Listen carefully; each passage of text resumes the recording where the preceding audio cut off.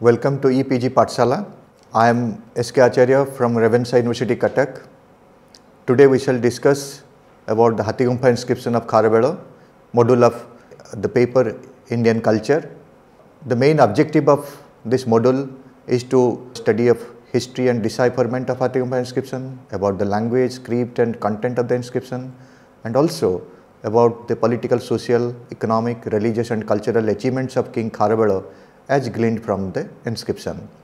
Now, this inscription is the most important record regarding the history and achievements of King Kharavela. Other inscriptions belonging to his chief queen, son and grandson, as well as some high officials, are found engraved in many caves of the Udayagiri hill. Udayagiri hill is one of the twin hillocks near Bhubaneswar, which formed an important seat of Jainism in ancient period. The other hillock is called as Khandagiri. These are the twin hills and the caves which are found in these slides. The inscription, Hathigumpha inscription, is called the elephant cave inscription. It is engraved on the ceiling of the cave. It is heavily damaged and some of the letters are completely defaced, and the inscription contains 17 lines of writing. You can see the slide. The letters are defaced and how the lines are rubbed off. This inscription was first discovered by A. Starling in 1820 and it was copied by Colonel Mackenzie.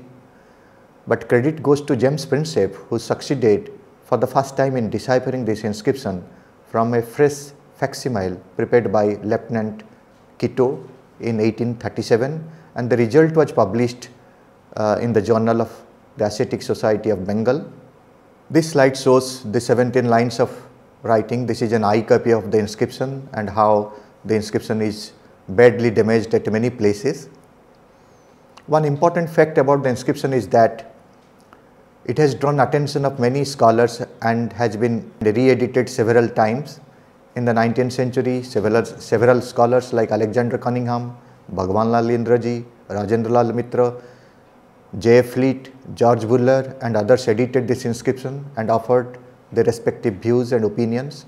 In the 20th century, the inscription was again revisited by epigraphists like Steno, Luders, Adi Banerjee, K.P. Jaiswal, V.M. Barua, D.C. Sarkar and others. Now coming to the importance of the record, we find that it contains the detailed account of Kharavela from his childhood to the 13th year of his reign in perfect chronological order. No epigraphical record so far discovered in India maintains such chronological sequence about a ruler and his achievements. Besides, it refers to a number of kings and dynasties of both earlier and contemporary period which throw lights on the history of early India. And this inscription is also the earliest inscription of India that refers to Bharatabarsha and Uttarapatha. It also mentions many places of importance such as Gorothagiri, Rajagriha, Mathura, Pithunda and so on. It also talks us about the kingdoms like Anga and Magadha and also the Tamil kingdoms. The composer had a remarkable sense of history, topography and chronology of India during that time. In a sense, the record has often been christened as an eulogy of the king because the career and achievement of the king has been eulogized by the composer. Now coming to the language and script of the inscription, we know that the language of the inscription is generally considered as Prakrit, but it is distinct type of Prakrit or Magadhi Prakrit that was current in Magadha. It is also different from the language used in the rock edicts of Ashoka found in Odisha. You know that the rock edicts of Ashoka are found in Dhauli and Jaugarh, the two places in Odisha. So the language of Dhauli Jaugarh edicts are completely different from the language of Hathigumpha inscription. K.P. Jaiswal and R.D. Banerjee inclined to believe that the language of the inscription is not Magadhi and it has some resemblance with the canonical Pali. In fact, Prakrit had a number of variants in India such as Magadhi, Ardha Magadhi, Suraseni, Maharashtra, etc. And the language of the inscription may therefore be called as Odra Prakrit, which had some near approach to the canonical Prakrit. One of the finest compositions in the epigraphic literature of India this inscription is one of the finest compositions in the epigraphic literature of India, and most of the verbs are found in the present indicative and present causative forms, and the frequent occurrence of present tense indicates that Kharavela was ruling over Kalinga at the time of the composition and engraving of the inscription. It exhibits the excellence of poetic quality and retains the ornate and expressive prose style. The script is admittedly Brahmi and exhibits a stage of development after Asokan Brahmi. So it is different from Mauryan Brahmi. It is more advanced than the Mauryan Brahmi or Asokan Brahmi, and it can be called as the transitional Brahmi. Now coming to the date of Kharavela, this is the most controversial topic made by the scholars who have edited and re-edited the inscription. Now about the date of Kharavela, the inscription furnishes the names of 4 important rulers of ancient India in connection with the activities and achievements of Kharavela.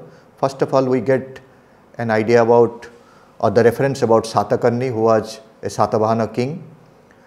Then the inscription also tells us about one Nandaraja. He has been identified with Mahapadmananda, the king of Magadha. And the inscription also tells us about one Javanaraja. He was a foreigner.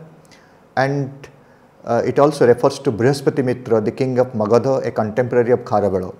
Besides, the expression Tivasa Sata showing the time gap of 300 years between Nandaraja and Kharavela. Tivasa Sata has been variously interpreted by scholars. Some scholars point out it is 103 years, some other scholars believe that it is 300 years. Now, we come to the conclusion that this is actually 300 years. Tivasa Sata may be interpreted as 300 years.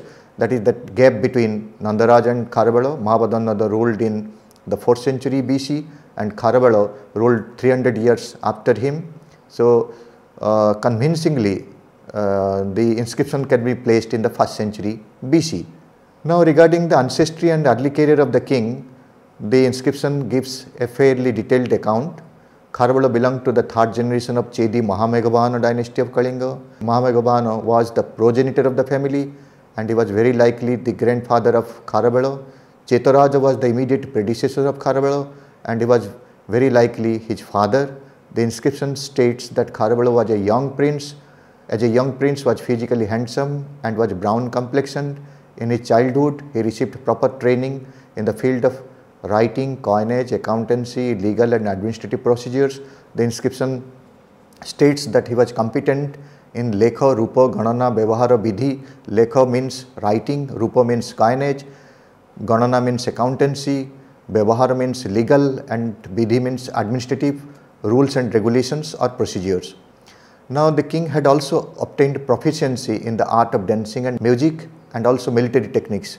While going through the slides of the caves and the sculptural embellishments in the caves, we shall get an idea about the dancing and music and also the military techniques. He assumed the responsibility of administration as a crown prince at the age of 15. For about 9 years, he remained in that charge, and he was anointed as the king of Kalinga after the completion of 24th year. He had the title of Aira Maharaja, which denotes that he was an Aryan king, and he was also considered or called in the inscription as Kalingadhipati, that is Lord of Kalinga. Now, Kharavela was a benevolent king, and this is clear from his inscription.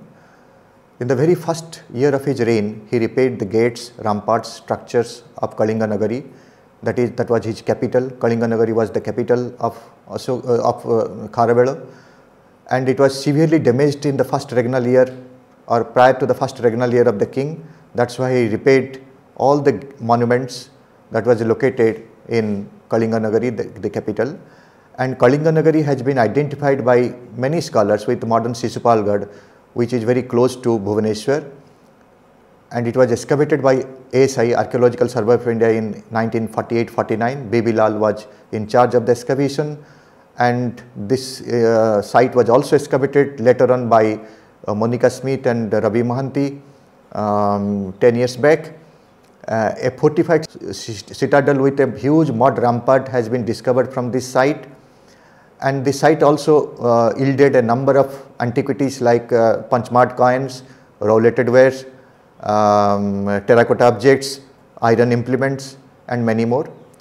Kharavela had built flight of steps for the cool Tang, Sitolo Tadago, that is the expression mentioned in the inscription, and he laid out all gardens at the cost of 3,500,000 coins, and thus pleased his subjects. So in the very first year of his reign, Kharavela proved himself to be a good and benevolent king. Now in the third regnal year, he made arrangements of festivals and gatherings and organized performances in acrobatics, dance and music. All these are all evident from the sculptural embellishments in the numerous caves in Khandagiri and Udayagiri hills. And Kharavela was accompanied by his queens and courtiers while watching or witnessing the performances. This indicates that king was a great patron of dance and music. These are the slides which show that the king was witnessing the dancing performances, the musical concerts, and also the military exhibitions made by the people of Kalinga in the capital city of Kalinga Nagari. In the fifth regnal year of the king, he had renovated the aqueduct, that is the canal that had been originally excavated some 300 years before by Nandaraja Mahapadmananda, and extended its flow up to Kalinga Nagari. From the excavation at Shishupalgarh, archaeologists could trace the evidence of a moat surrounding the fortified area. So there is a complete corroboration of the inscriptional matter and the archaeological findings, and this strengthens the identification of Kalinga Nagari with Shishupalgarh, modern Shishupalgarh. The benevolence of the king is further attested to by the act of remitting taxes and cesses for both the urban and rural population of each kingdom. There is an expression known as Paura Janapada. So Kharavela had remitted the taxes from both from the urban and rural people. Kharavela was also a great conqueror. He was a military genius, and the prevailing political situation demanded military preparedness on the part of the king, because during that time the Satavahanas were rising in the Deccan, and they were holding sway over the modern territories of Andhra Pradesh, Telangana and Maharashtra states. And in Magadha, Brihaspati Mitra was also rising as a powerful ruler, and the Indo-Greeks were also threatening the integrity of India, and they were dominating the northern and northwestern part of India. And in the extreme south, there was a confederacy of the Tamil states, and the southern states like Cheras, Cholas, Pandyas, Satyaputras and Keraliputras, they were combined together to meet any challenges from the north. In these circumstances, the young and ambitious king Kharavela launched a career of conquests and reorganized the military strength of the kingdom. Now, Kharavela had organized and reorganized his army, and it was a vast army. Line 4 of the inscription points out that he had a vast army under his command, and it consisted of infantry, cavalry, elephantry and chariots. Infantry means Nara, cavalry means Haya, elephantry means Gaja, and chariot means Ratha. So all the fourfold division of army was under the command of the king. From line 17 it is known that he assumed the proud epithet of Apratihata Chakabahana Bala, or the position of a large or a huge and invincible army.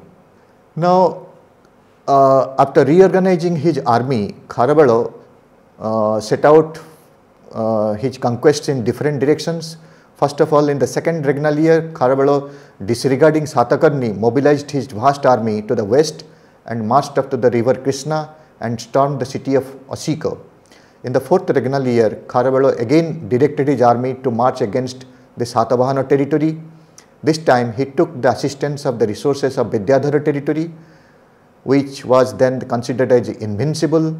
The rulers of Rashtrikas and Bhojakas were crushed, their crowns were cast off, their umbrellas and other royal insignia were thrown aside, and their jewellery and wealth confiscated, and they were made to pay obeisance to the king of Kalinga. The discomfiture of the kings of Rashtrikas and Bhojakas made Kalinga a great power, and its sphere of extended from eastern sea to the western sea. Kharavela, in his first campaign against the Satavahanas and his second campaign against the Rashtrikas and Bhojakas, had almost made a complete control over the territories in the western part of Kalinga.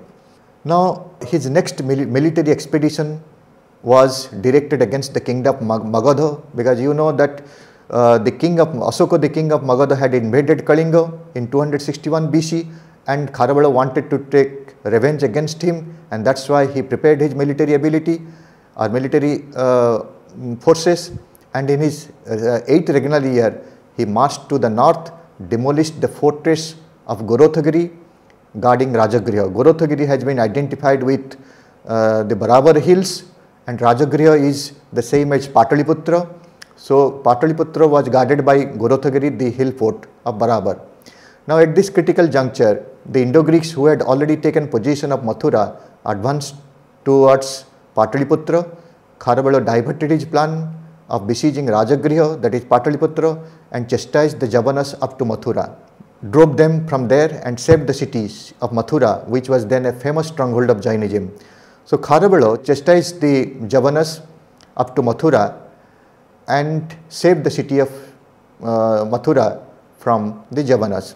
In order to commemorate his victory against the Javanas, in the very next year, that is in the 9th regnal year, he constructed a huge victory palace, Mahavijaya Prasada, in Kalinga Nagari by spending 3,800,000 coins. In the 10th regnal year, Kharavela again marched towards Bharatabarsha for conquest. This is the first epigraphic reference to Bharatabarsha, which probably denoted North India in general. No details about the campaign have been mentioned in the record, except that the king secured jewels and precious stones from the retreating army. It seems that the retreating army referred to in the record could be the Indo-Greeks. So there is no detailed account of the fight in the 10th regnal year. In the 11th regnal year, Kharavela fought a war with the forces of confederated Tamil states, including the Cheras, Cholas, Pandyas, Satyaputras and Keraliputras. Possibly there was a confederacy of all these Tamil states, and Kharavela wanted to break the confederation in his 11th regnal year. And in the 13th regnal year, Kharavela lost his strange and wonderful elephants and sheep, but obtained horses and elephants and jewellery. The reference to loss of ships in the battle apparently point to a naval battle. Kharavela was evidently having a navy under his command. In the 12th regnal year, Kharavela proceeded with a vast army as far as Uttarapatha, that is the northwestern part of India, where he terrorized many kings to submission. Although inscription is silent on kings and kingdoms subdued by the king, yet it appears that the Indo-Greeks were compelled to submission. On his return to Uttarapatha, he planned to invade Magadha and encamped on the banks of the river Ganges. People of Magadha were struck terrified at the sight of the vast army of Kalinga. Brihaspati was then the ruler of Anga and Magadha, and he could not offer any resistance, and he was forced to surrender. After the defeat and surrender of the Magadhan ruler, Kharavela brought back to Kalinga the Kalinga Jina, that is the trophy of victory. Kharavela brought this Kalinga Jina, which was taken away by Nandaraja in 4th century BC. Thus, within a very brief span of 10 years, Kharavela could achieve a series of victories, extending his suzerainty from the northwestern part of India to South India. The army of Kalinga under his command marched through the territories of Satavahanas. They subdued the Rashtrikas and Bhojakas, they chastised the Javanas, they terrorized the people of Magadha and destroyed the confederacy of the Tamil states. These military exploits did not aim at establishing a political empire. This is most important, that Kharavela didn't mean to establish a political empire of Kalinga engulfing all the conquered territories, but to exhibit the power and prestige of Kalinga by humbling the rising powers of his time. In this respect, he fully justified the claim of the title Chakrabartin given to him in the inscription of his chief queen. Kharavela was a great patron of Jainism. Unlike Ashoka, who was a convert to Buddhism, Kharavela was a Jaina by faith. The opening lines of Hathigumpha inscription clearly reads, Namo Arhatanam, Namo Sabba Siddhanam, saluting the Arhats and all the Siddhas. His military campaigns were often linked with his religious zeal for heightening the prestige of the Jaina faith. In his 8th regnal year, he rescued Mathura, the famous pilgrim center of Jainism, from the Javanas, and brought from there a sapling of the Kalpa tree with a ceremonious military procession to Kalinga. In the 11th regnal year, Kharavela is said to have reclaimed the ancient city of Pithunda by plows drawn by asses. The reclamation of the city by the use of asses in place of bulls indicates that the king was a devotee of first Tirthankara Adijina Rishabhanath. After defeating the king of Magadha, Kharavela brought back the Kalinga Jina to Kalinga. It was taken away by Mahapadmananda some 300 years back, as we have already pointed out. The king is also called as an Upasaka or a devotee of Svetambara system and bestowed royal endowments to the monks of that sect. For the rainy season retreats of the Jaina monks, the king had excavated a number of cells or caves for resting of their bodies in the Udaigiri hills. Officers and noblemen of the time of Kharavela, as well as his chief queen and son, emulated the example set by him and extended patronage to Jainism by excavating caves and making endowments to the monks and Sramanas. He had equal respect and honor for all the religious sects. Now we shall come to the ideals of kingship.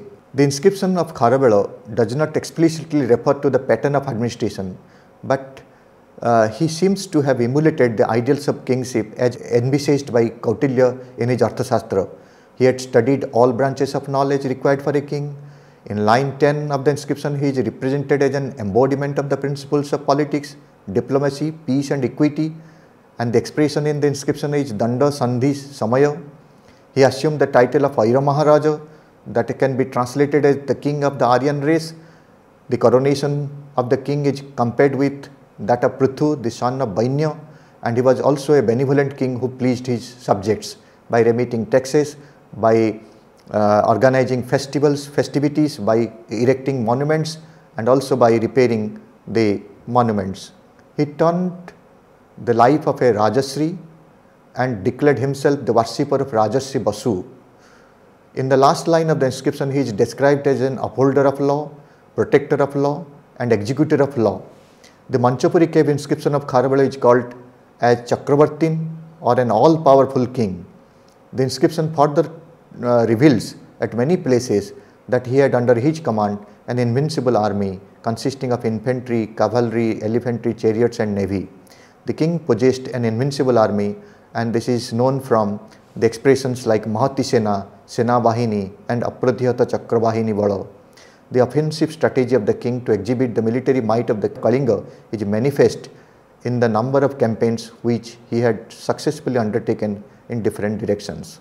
From the building activities initiated by the ruler, either in the renovation of canals, repairs of devastated township of Kalinga Nagari, excavation of caves and erection of dwelling houses in twin hills, maintenance of a huge armed force, or the construction of a beautiful victory palace in his capital city, it is apparent that he had used the state resources for all these accomplishments. The state treasury was replenished by revenues collected from different sources, the war booty and gifts in the form of coins, pearls, jewels and precious stones from the subdued rulers and subordinates also added to the treasury. The financial stability of the kingdom is further attested to by the remittance of taxes from the general public living in both rural and urban areas. In short, the Kalinga was a prosperous kingdom under Kharavela. Although nothing is known about the administrative system of Kalinga under Kharavela, yet the short commemorative inscriptions in the numerous caves of Udaigiri bear ample testimony to the well-organized administrative system under Kharavela. Now we shall come to the summary of the inscription. The inscription offers a fairly good idea about the career and achievements of the king. It reflects the political religious climate of Kalinga and the whole of India. In the post-Maurya period, the kingdom of Kalinga reasserted its independence under the Mahamegha Vahanas and attempted to avenge the defeat and discomfiture against Magadha. The text of the inscription further supplements the process of state formation in Kalinga in the post-Maurya phase. The primary state of Magadha had cast its impact on Kalinga. Its subsequent interaction with the pristine state supplied necessary ideas and idioms for the development of a state apparatus with all its essential elements. Thank you.